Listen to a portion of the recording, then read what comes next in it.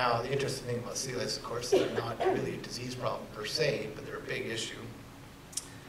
We don't have a vaccine for sea lice, and it's kind of like the fish vaccine holy grail is to produce a sea lice vaccine. In fact, I think producing a vaccine for parasite would be quite a challenge. And then, of course, we need alternatives to the treatments that people use, and we want to know more about resistance. So right now, we use a drug called SLICE. It's kind of like ivermectin. It's a macrocyclic lactone. It's very effective for treating lice. It's used all around the world. The problem is that everywhere it's used in the world, except BC, there's resistance to this drug, and it's caused a lot of problems. So, if you rely on pharmaceuticals for controlling parasites, you'll eventually run into problems, and the farmers are very concerned about this. So we want to have solutions for dealing with sea lice, and of course the other thing is vaccines. Aquaculture, the biggest advances in aquaculture around the world for managing fish health and disease have come through from vaccine technology. And the interesting thing about the vaccines, that every fish that's farmed is basically, every salmon at least, and probably others, that's farmed is vaccinated. A lot of people don't know that. They're vaccinated by injection, actually. Each single one. And I don't know how many million smolts there are in the world, but each one gets a shot in the arm. Vaccines have had a profound impact on the management of disease in aquaculture, but all these vaccines are actually made by brute force. They're sort of cook and kill vaccines, and only recently have people started to use genetic technologies to produce recombinant vaccines.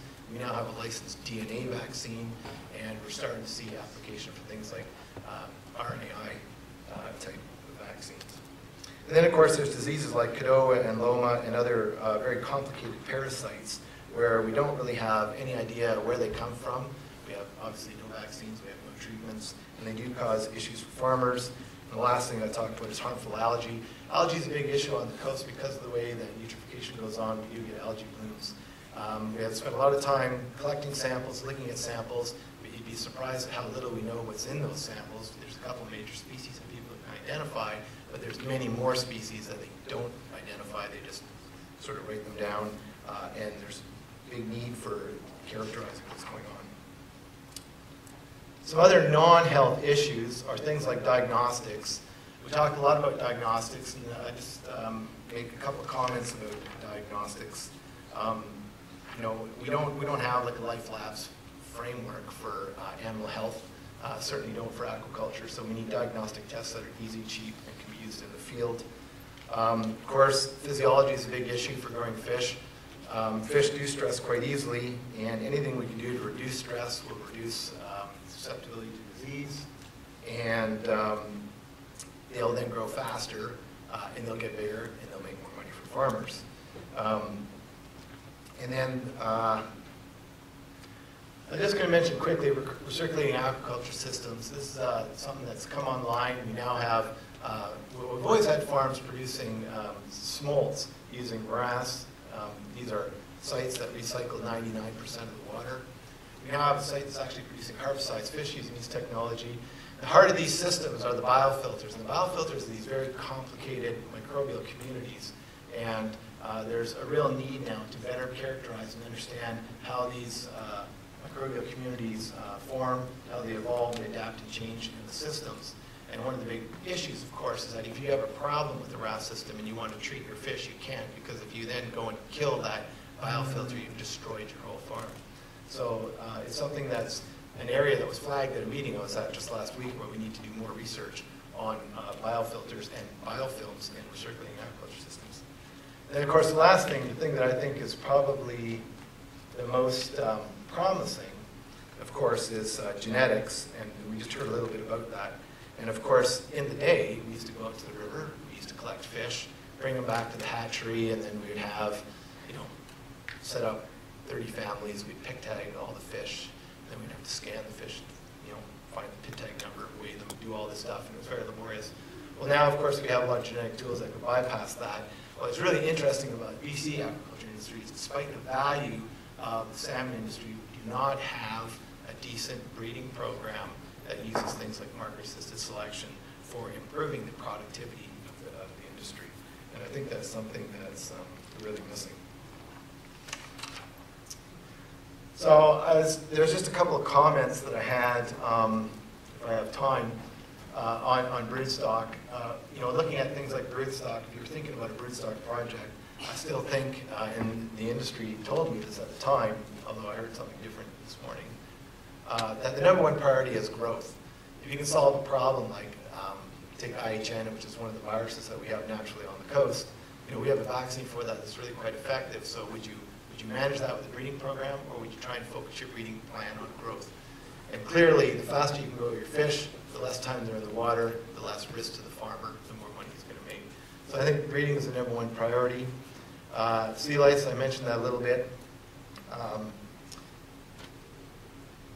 Infrastructure, talked a little bit about that in terms of diagnostics and what we have available. A lot of these farms are in communities that are hard to get to. Some of them don't even have roads to them. And so, for example, if you develop a diagnostic kit, you've got to be able to, have an infrastructure that supports that technology. And all these technologies, whether it be a drug or a vaccine or a diagnostic kit, has to be, you've got to be able to commercialize it. So with the diagnostic kits, they're very expensive to license. It takes a long time. They're licensed to a really high standard, and the margins are actually quite low for a lot of these products. So it's very difficult for companies to get engaged in that. Vaccines, the same thing. I read a lot of research proposals, and a lot of times it's really funny to see how someone will say, well, we're going to start this research, and then in about 3 years' time, according to our research plan, we're going to have a product that the industry is going to use, and therefore we should get the money, which is really unrealistic time for licensing a veterinary vaccine or pharmaceutical. And I know this because I did it for many years for an international pharmaceutical company. And then, of course, when you develop these products, and we all want to see end products, there's got to be, there's going to always be issues with respect to different regulatory standards in different countries. So I'm just going to talk a little bit about commercial fisheries applications, and one of the examples that was given to me by a fisheries colleague in my office is the example of herring. So here's a pile of herring swimming around, and the herring fishery is about $8 million in landed value, and most of it is based on the roe, right? So here's herring, here's the roe. People like to eat the roe. And the problem, of course, is that there's a lot of work been done. And there's big issues with First Nations, recreational groups, environmental groups, and other harvesters, because there's this feeling out there that there's a lot of individual small stocks, but we don't really know that. And a lot of times we're told that they spawn in one area, but now they no longer spawn there. So some people would say, well, let's just get some herring from here, we'll put them over there, they'll spawn, or they'll hatch there, and then when they come back, they'll come back to that spot. Of course, we don't know if any of this will work. And so it's one of those things where, a stock ID and a genomic application, I think, would be really helpful. So things like stock ID, stock assessment management tools, disease surveys. Most of the stuff we know about disease actually comes from farm fish, not from wild fish. And then, of course, there's a lot of tools we could use for understanding ecosystem health for the fisheries. And then the last example I'll use, I was going to ask if anyone could identify this fish, because if you could, be better than most fish stores. Yes, it's a sole. What kind of sole? There's a lot of species of sole out there, and they all have different price tags.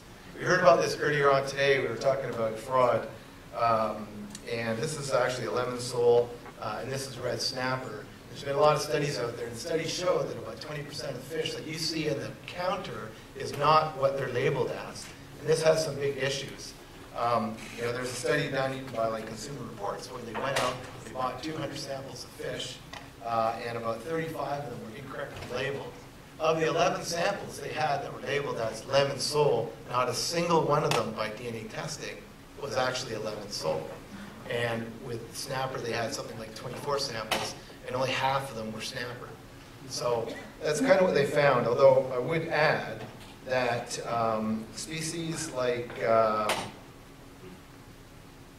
sea bass, salmon, in particular farm salmon, coho, and Atlantic salmon, bluefin, and ahi tuna, a lot of times those fish, because they're MSC certified fisheries, tend to have good provenance, and so their labeling tends to be a lot more correct.